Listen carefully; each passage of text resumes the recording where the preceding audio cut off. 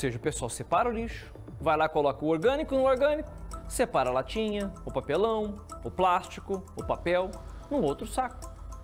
Só que, se não passa ninguém para recolher, o que você faz? Onde é que você vai jogar? Tem bairro de Londrina que está há mais de 1 ano e meio sem a coleta de recicláveis. Aí não dá, né? Reportagem. A Miriam até tenta ser uma pessoa consciente, separando o material reciclável do lixo comum. Só que essa iniciativa tem dado dor de cabeça. É que os sacos ficam em frente à casa dela, mas ninguém passa para recolher. 1 ano e meio, né, que eu moro aqui já e eles nunca passaram, né? E quem mora aqui mais tempo também sempre diz que nunca passaram para pegar. Aí a gente faz, né, a parte da gente, reciclando tudo certinho, coloca na frente de casa e fica aí. Vai ficando, aí vem a chuva, né, molha tudo e fica aí. A dona de casa conta que para não descartar o material de forma incorreta, ela acaba juntando e levando para recicladores que trabalham na região. Os moradores disseram que já procuraram a CMTU, responsável pelo serviço na cidade, mas que nada foi resolvido. A maioria das vezes daí eu faço isso, né? Eu pego, coloco no meu carro e levo nesses lugares que pega a reciclagem. Mas nem todo mundo consegue fazer essa separação. Então, muito material que poderia ser reciclado acaba parando no lixo. As moradoras disseram ainda que há 1 mês, agentes de endemias distribuíram sacos verdes para reciclagem e garantiram que a coleta seria feita toda quarta-feira.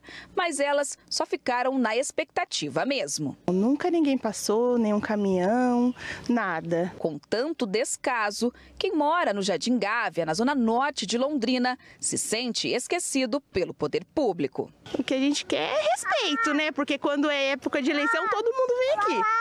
E a gente acaba, né, acreditando. A gente está cansado, na verdade, dessas promessas. Daí eu vejo que muita gente já desistiu, né, aqui. Porque daí acaba colocando, né, no meio do lixo, o lixeiro tá levando. As pessoas estão mandando aqui no WhatsApp, Parra, sobre também essa questão da falta de reciclagem, né? Eu, Parra, aqui no meu bairro também, ó. 6 meses que não passa. Separa o lixo, mas o pessoal não passa. E aí, né? O que você tem que fazer? É duro, né, gente? Porque pedem para que a gente separe, para que a gente tenha realmente a consciência ambiental, né? A consciência ambiental. O Reinaldo falou, a cidade está com muitas falhas, viu, Parra? O que está acontecendo? Eu não sei, meu amigo. Já fomos referência, né? Na coleta de recicláveis. Hoje não somos. A novela do lixo de novo em Londrina, viu, Parra? Ó, outra aqui, ó. A Sandra. É verdade, Gustavo, aqui no Jardim Ideal não estão passando, daí os vizinhos colocam e os moradores de rua passam, rasgam os sacos. A gente acaba tendo que juntar.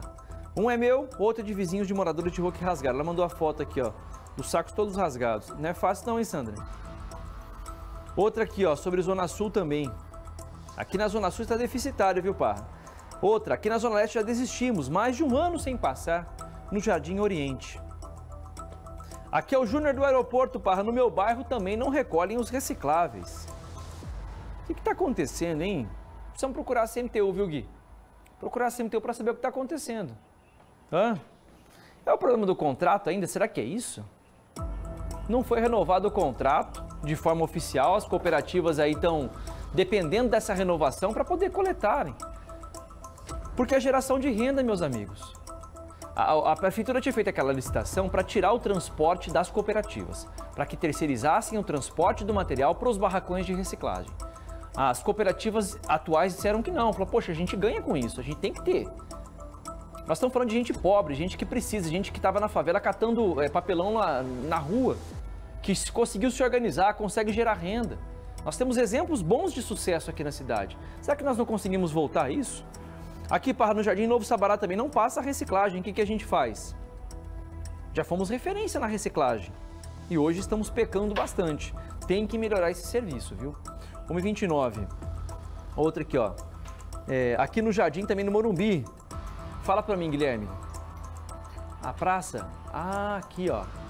A Praça dos Insetos da Dona Maria. A CMTU diz que esteve na praça já, avaliando os problemas. E diz que nos próximos dias uma equipe vai lá para fazer a limpeza. A gente espera, tá? E a Dona Maria é a cara da minha avó. Até minha mãe que tá assistindo falou assim, filho do céu, eu ia te mandar que parecia